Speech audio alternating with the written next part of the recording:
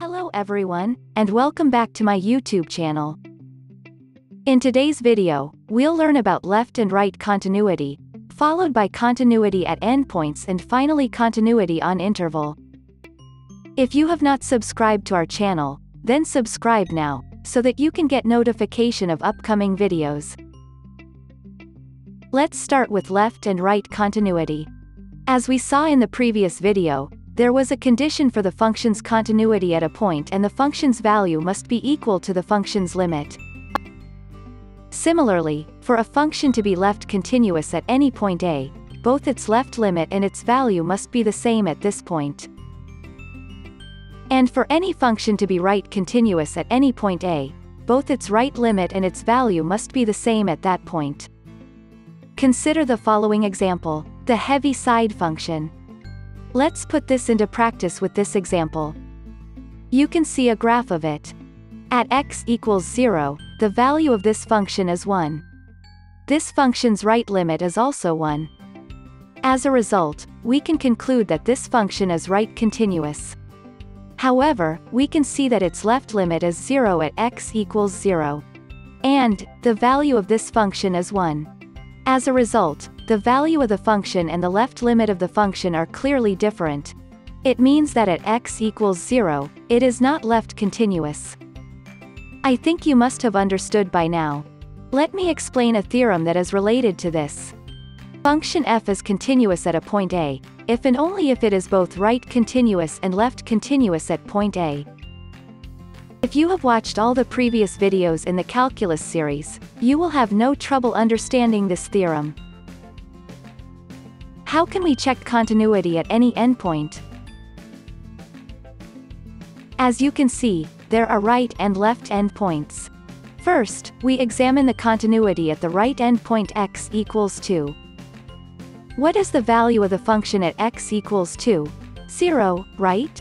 But what if we talk about the right endpoint's limit? Only the left limit can be found instead of the one-sided limit on the right endpoint.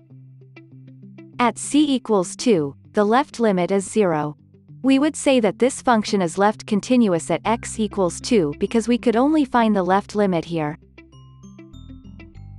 The value of the function at x equals minus 2 is 0. And at this point we can only find the right limit. And the right limit is 0 at this point. So it is right continuous at x equals minus 2. In other words, if we need to check continuity at the endpoints as well, we will use the concept of left and right continuities. Finally, we will discuss continuity on an interval. If a function f is continuous on the interval, it is continuous at every point on the interval. We have the function, the square root of x. First, we begin with x equals 0, which is the left endpoint. The value of the function is 0 at x equals 0. And the right limit is 0. This function is thus right continuous on the left endpoint. Following that, we check for continuity at any point along the curve. Let's take a look at x equals 16. And its limit is 4. The function's value at this point is 4. Indicating that it is continuous at x equals 16. Similarly, if we consider any point x equals c, where c can be any number greater than 0, then, at this point, the value of the function f of c and the limit will be equal. This means that it will be continuous at each point c. We can check the continuity of an interval in this manner. Wait, there's one more important thing. We have done everything up to this point, but students will be doubtful of this type of example.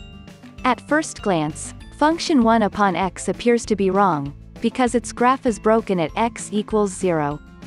However, the number 0 is not in the domain of g, so talking about g being discontinuous there makes no sense. A function can be continuous or discontinuous only at a single point in its domain. As a result, this function is a continuous function. That's all I've got for today. Please like and share this video. Thank you very much.